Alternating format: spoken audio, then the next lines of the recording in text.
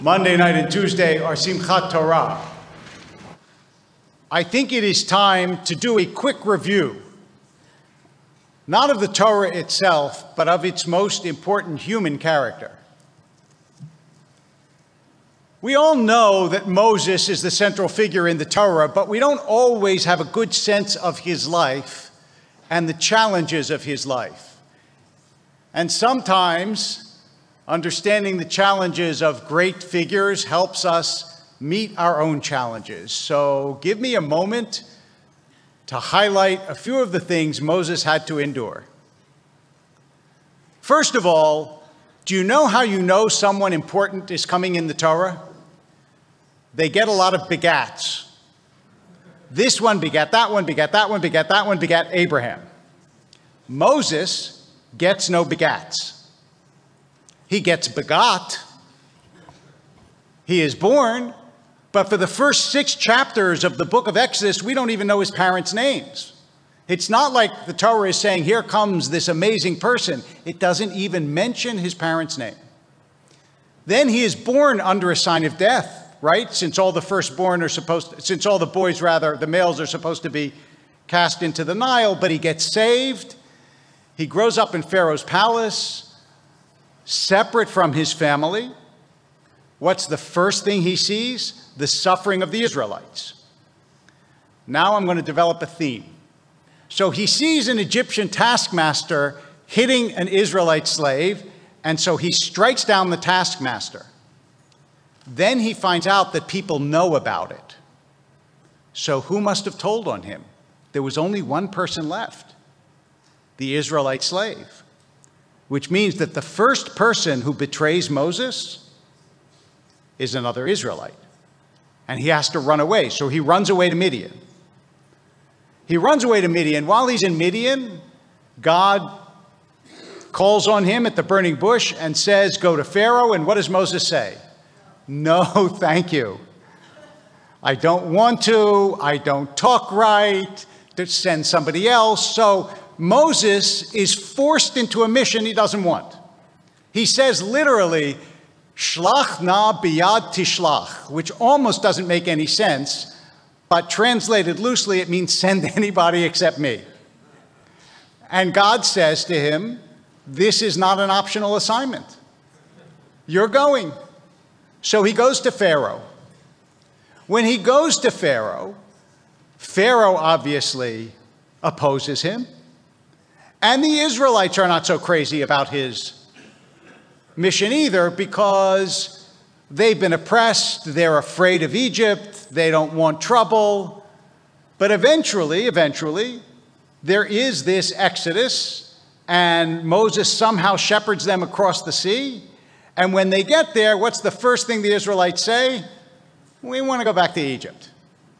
It's hot, it's not pleasant, we don't have enough food. So keep that in mind too. The attitude of the Israelites towards Moses, who didn't want the job in the first place. Then he gets betrayed by everyone. His brother Aaron, whom he's close to, betrays him by building the golden calf, right? It's Aaron that helps build the golden calf. And then, do you remember who gossips about him? His sister Miriam. So he's betrayed by his brother Aaron, by his sister Miriam.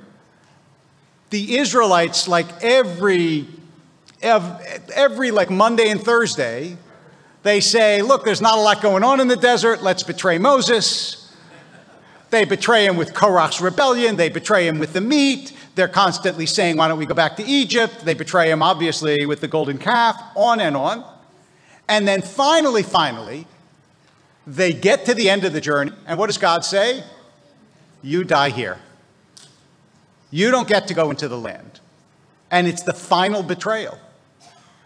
Now, if I ask you, why doesn't Moses get to go into the land of Israel? You will say, having gone to either Sinai Akiba or Hebrew school, because he hit a rock. If I said to you, in 40 years of leading a people through the wilderness, the worst thing the man did was to hit a rock, you would say, this is ridiculous. Now, without going into the question of what exactly that sin was, still, Moses has done so much And he didn't want the job in the first place. And now he doesn't get to go into Israel. In the Torah itself, Moses makes a very slight plea. Can't I please go? God says no, that's the end of it. But the rabbis who love Moses and who feel for him wove this beautiful legend about what really happened when Moses was denied entry into the land of Israel. There is an entire small book of Midrash called Midrash Petirat Moshe, the Midrash of the death of Moses. Not going to give you the whole book, don't worry. But this is the essence of it. When Moses hears that he can't go into the land, he draws a small circle in the ground and stands inside the circle and says, I'm not leaving the circle until you tell me I can go. It's like a child, right? And God says, Moses, the circle is like, that's not going to force my hand, right? You're not going to get to go into the land of Israel. So then Moses starts to pray and to cry.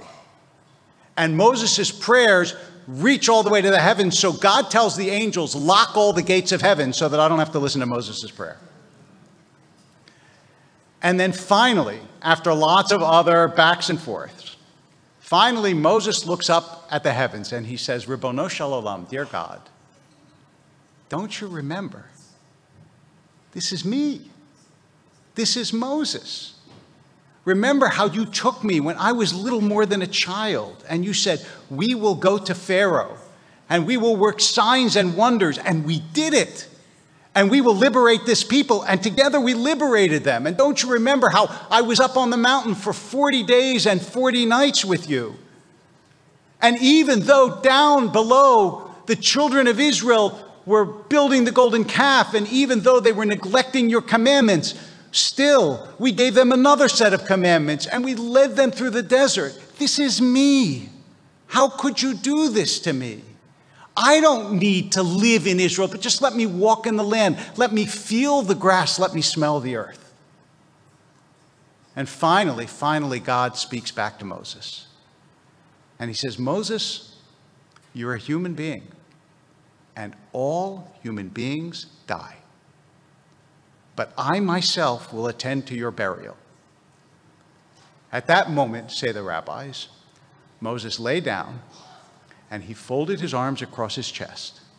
And then the Midrash ends as follows. It says, and God came down from the highest heavens to take the soul of his servant Moses.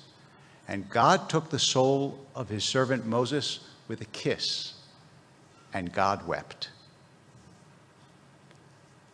I tell you this story because so often we speak about the great characters of the Jewish tradition as if they're just inhuman figures. But there is such pathos, such beauty, and such power to the way our tradition thinks about these great figures and to what they mean and to how they express their deepest heart and the struggle that Moses had to go through. And those of us who go through struggles in this world, especially if you're trying to accomplish something great, sometimes we assume that for people before us it was frictionless and easy, but it's not true. And what is Moses' reward for the betrayals and the struggles and the fighting? At the end of the Torah, it says, Moses saw God panim el panim, face to face. So what do you get to do if you struggle and you try and you build, even though there will be failures along the way?